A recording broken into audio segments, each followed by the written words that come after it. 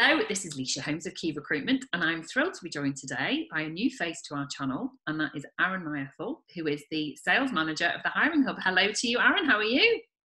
I'm good, thank you. How are you doing? I'm doing very well, thank you very much indeed. So to our audience who may not be familiar with yourself personally or the Hiring Hub, would you like to give us an overview of who you are and what your business does, please?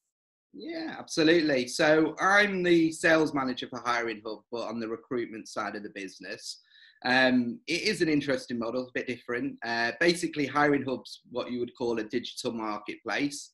So we all use marketplaces every day, even if we don't know it. Things like TripAdvisor, Uber, Check a Trade, even Deliveroo, they're all marketplaces. And they're all built upon the premise that nowadays customers choose services based on reviews.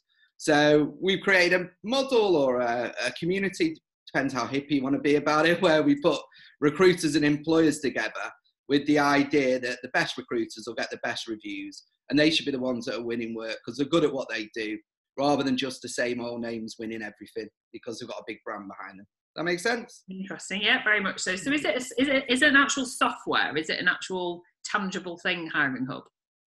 Yeah, it's a software, it's a portal, ultimately. I mean, how it works for you, the recruiter, is a lot simpler, basically. I mean, when you strip it all down, what we do is source jobs from employers, and then we provide those opportunities to recruitment agencies, headhunters, boutiques, those kind of things. All the jobs that we supply, they're pre-qualified, they've got buy-in from the client. What we're basically giving you, the recruiter, is access to motivated employers with hot, urgent, qualified jobs and preferred suppliers list where we can. We run a lot of PSLs for employers at the moment. That's incredible. That's our model. It's a good model. Yeah, definitely. And in terms of your journey over the last 6 months, because obviously a lot of the conversation we're going to talk about today is the impact it's had on your client base, which is potentially the same client base as mine. How's Hiring Hub coped with COVID and how's your world changed? Yeah, I think, the bosses are great. They've always been good. A guy called Simon Swan, the founder, Alex Belford, one of one of the directors, and, they've all been ahead of the curve and have always put our mental well-being at the top of everything. I mean, we have a little thing on the wall that says, no job at Hiring Hub is someone else's problem. So, and I think that's been taken to heart at Hiring Hub. Everyone's kind of done that virtual hug. Every morning we have a morning meeting and we talk about what we're going to do, but end the day by going, listen, let's push our day forward, and you'll feel like you've achieved something. And I've taken it to heart. I think everyone has, and yeah, we've been doing really well, surprisingly. But I think what you're pushing at is when we're talking to the same people, the recruiters, and at the moment it's not so much about sales, it's more becoming the agony aunt for them, isn't it? And like I said to you before, I said I've started every call when I'm speaking and introducing our service to everyone, saying, listen, I don't expect you to buy at the moment. Things are hard, but the reality is, let's look at what best tech's out there. So when you are ready, you're ahead of the curve. And that's what I think Hiring Hub gives you. I mean, ultimately, Hiring Hub's an interesting model because it's compelling to employers. The idea of working with agencies who are accountable for delivery or who have already been held accountable is very attractive. It kind of gives the confidence that the recruiters are going to be working with come with a minimum standard. I've worked for professional bodies. I've seen professional bodies and I think they're great. They add a lot to the world, but let's face it, you don't need to be a member of a professional outfit to operate in recruitment. That's why one of the best things about it, anyone can do recruitment, but also attracts the wrong type of people. Sometimes, and that's why you get your spray and pray and cowboy recruiters. Barrier to entry is very minimal. Well, it certainly was pre sort of COVID. I think that's the differentiator, isn't it? It's having that quality approach and you being able to sort of use that and substantiate that. So just so we understand a little bit around the technology then. So when you're speaking to potential recruitment businesses, which is our audience is all going to be recruitment business owners, leaders, aspiring leaders, maybe people that are working as recruitment consultants thinking I'm going to set up on my own one day. What's the advantage of having the marketplace or the technology that you, for example, would provide? Where do you see that as a return on investment? Well, Hiring Hub's built for small to medium businesses. The idea is, it's our it may be airy-fairy tagline that we've got, but is to democratise the recruitment industry. Our belief is the small to medium businesses are the best, the more consultative. Yeah. You know, without bad mouthing the bigger boys or whatever they call all of them, you know, there's no secret to it. They have a science behind recruitment. You have to, when you're working at a big business, you've got to have KPIs, and it's, you know, throw 100 CVs at something will stick. The reality with smaller businesses, what makes them better is the fact that they are more consultative. If you've got to take a call, and you know this better than most, Lysha, at 9 o'clock at night or at the weekend to speak to a candidate or a client, you've got to do it to pay your electricity bill. If you think someone that works for one of the big boys, you know what I mean, is taking a call past 5 o'clock or even getting their emails to their phone, they're not. They're just not. We live and breathe this industry. We care more about it, and we give a better service. And because of that, our product isn't expensive. It's built to make it a closed community, but it's also built that it's not going to put you out of business, if that makes sense.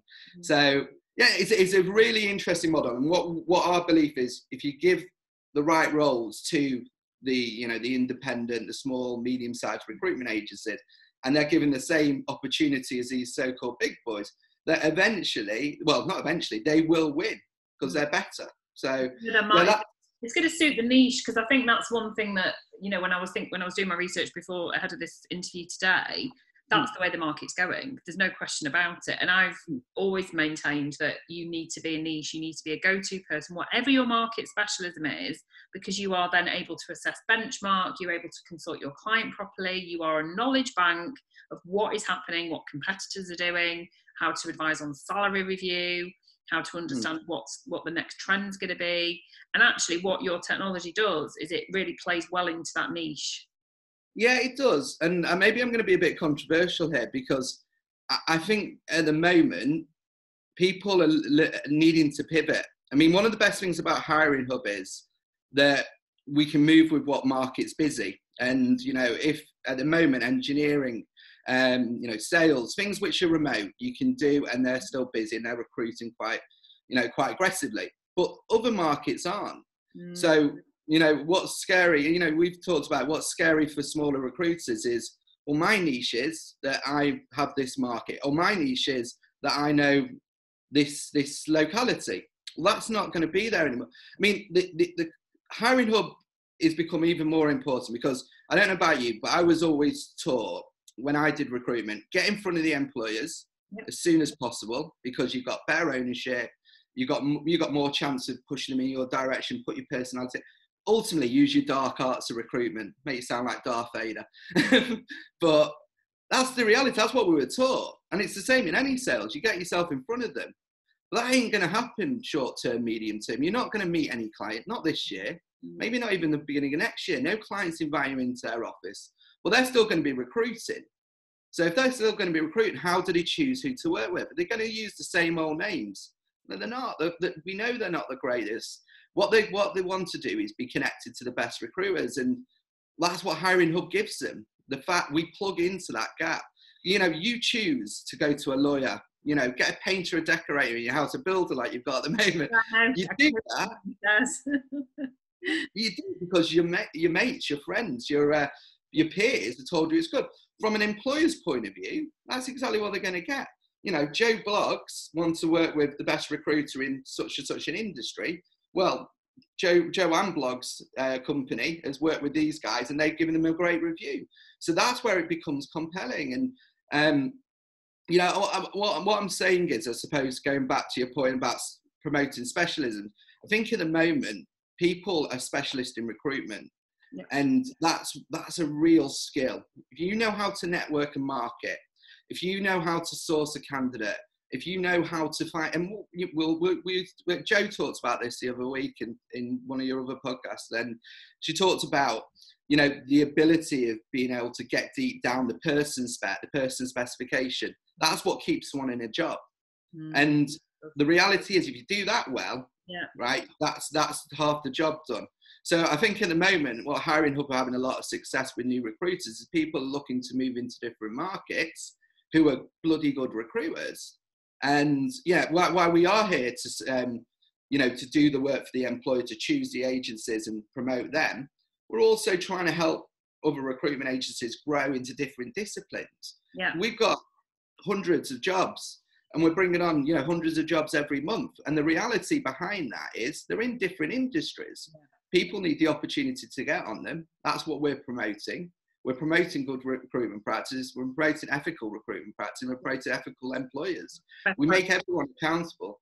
No, it's really good. And in terms of that level of accountability then, is your product based on algorithms, or is it actually a human being saying, well, I think this is the best match for what this employer needs? Bit of both, to be honest. And we've got a lady called Anna Dick, who heads up our tech team. Very unfortunate surname, but she owns the dick jokes. So there you go. Recruitment, Anna, don't worry about it. But she's brilliant. She's done some amazing thing on the tech side. So yeah, there are algorithms involved in terms of stats and recording statistical analysis and stuff like that. But that all works to help the recruiter. One of the things that people ask us is how many agencies work on each role. Is it going to be a bum fight for positions? Now, the reality is we control that, okay? But the reality of how that's controlled is a lot by shining the light on the recruiter, saying, look, you've worked on 100 roles, you've not had an interview. You're becoming very unattractive to the employers. So it creates a level of accountability that maybe they weren't aware of actually doing. So that's interesting. So in terms of the technology space, where do you see this going now? We've got to learn to live in a COVID world. You know, we know we've got at least 6 more months of navigating what this current situation is. Where do you, I mean, what's Hiring Hub doing to sort of take advantage, I guess, of where you sit in the market, and what other advances do you see within technology, and what can recruitment companies do to ensure that they're maximising what's out there? Yeah, I think from a recruiter's point of view, I think the old school is hit the phones, in it, cold calling, and that's still going to be there. I think I read something on Agency Central that said that 50% of all new business is won from cold calling. I'd hazard a bet now that's half through COVID. I think you talked about this the other day, content marketing, networking, social media. You've got to be thinking out the box. I hear some great stories about people finding new business, job boards and friends. I think friends is a huge one during COVID. People that own businesses, and ask them to help.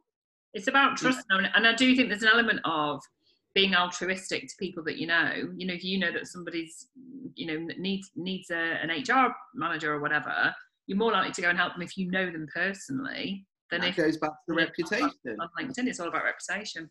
Yeah. So listen, you said, I think on your thing it's about reputation and your website, and listen, there's loads of new ways, loads of new recruitment tech out there. There's loads of stuff you can do. There's similar models to ours. Our model was born off the back of one in America in a way. But I tell you how it was born, because that's interesting, I suppose. Simon Swan, he was an employer. He worked as a journalist and editor of a magazine. He went out to market to find some journalist, I guess, and he got out there and he's like, who's good? And he's like, I don't know, but you've got to try. And he's like, I'm not spending hundreds of thousands of pounds. I can't order a cab nowadays. I can't order a pizza. I can't go on holiday without knowing who's good. So there's got to be something out there. And his mate worked for the old Hill McGlynn, I think they're Randstad now, said there's something in America. It's called Scout, Bounty, a couple of them. And they basically aimed at American recruiters, 180, all sourcing. And that's what it's about. It doesn't work in England. And I'd used it actually when I worked in American recruitment. So it wasn't the greatest. It was a bit throw something at the wall kind of model. So he kind of developed and came up with the idea of making it a 360 model where we would be involved in the process. And that's why it worked. But yeah, getting off the subject, but the point being, I think technology and all that stuff's got to be there. You've got to use it. America have been very far ahead in that kind of stuff. Bounty and Scout, which are the forerunners to us, had over £1 billion worth of investment in the last few years. Nice. So all kind of models out there in America are starting to move on to that. And, things like Talent Kernel here, they've just been sold by Career Builder and rebranded. What did they call them? Job Feed, I think it was. That's another one. They scrape all of the job sites where you can see which employers are recruiting. Okay. So that's a nice way of doing it. And there's loads of like internal recruitment Slack channels, you know, trying to find it. And there's lots of things out there. So actually, for a lot of our audience who are possibly listening and watching this, thinking about budget, you know, you're heading into the second half of your financial year now, thinking, you know, you've probably reduced what you're expecting to bill in certain markets. You might be looking at trying to save money, but actually, by doing that, you cut your nose off to spite your face, because you're going to not have the advances that are out there. The technology has to be used in combination with being old-fashioned and picking up the phone and doing business development to people that know you. But actually, you could be missing out on 90%. It's the iceberg mentality, isn't it? You could be missing out on 90% of the market by not using technology. I'll tell you, we did a webinar during lockdown with the guy who wrote Chimp Paradox. Oh yeah, yeah, brilliant one. But he talked about marginal gains and trimming the fat. And well, the trimming the fat idea was like, listen, if you had a job board that you made a placement with last year, why you still got it this year? You know, do you need it? Is it going to make you money? Especially now, you've got to trim the fat. Marginal gains was a really interesting one. Maybe because I'm not a business owner, I've never really thought about it, but it's really apparent to what you just said there. It's like, if I went to a salesman, if I gave you £1 for £10, would you do it? So would you give me £1 for £10? Absolutely. All salesmen would say, yeah. What if I gave you £9 for £10? Would you do it? And I was like, I never really thought about it. That's what investment is. And he talked about marginal gains, and I think I said before, you know, about my boss leaves the morning meeting every day. Just move forward one step. Even if you're in this time where it's hard, it's about just taking a step forward, even if it's marginal. If we charged 20% fees, 25% fee, we did it for a good reason pre-lockdown. Maybe now we've got to change the way we think and win business in different ways. We're not sacrificing, you know, what we're offering. What we are doing is moving with the economy, or moving with where we are as a company. And also, like you said, I mean, obviously America does tend to take a bit of a leap in technology ahead of the UK traditionally, but I think the models are very different. So what's happening over there now that you predict might happen over here in the coming months? Yeah. Well, I know Scout and Bounty introduced something which basically ran preferred suppliers list. It became something like to manage your recruitment process for bigger companies, and that's been very successful. I think that's where not the RPO model, not the MSP kind of model. So it's not. I think I'll tell you, my wife, you know, works for one, and works directly for an employer, and they have an RPO, and I've heard it from many other places out there that, you know, a lot of them aren't performing. There's lack of visibility in it, lack of control. You know, there's some great ones out there, absolutely, but they're expensive. And in a time like this, again, trimming the fat. Why are you using it if it's wasting money? So I think, you know, internal recruiters, what's the most common thing you get on the phone? My job as an in-house recruiter is not to use agencies. You know what I mean? Of course it is, yeah. Yeah, but why are you using an RPO? Absolutely. Why are you paying £20? You're doubling your cost.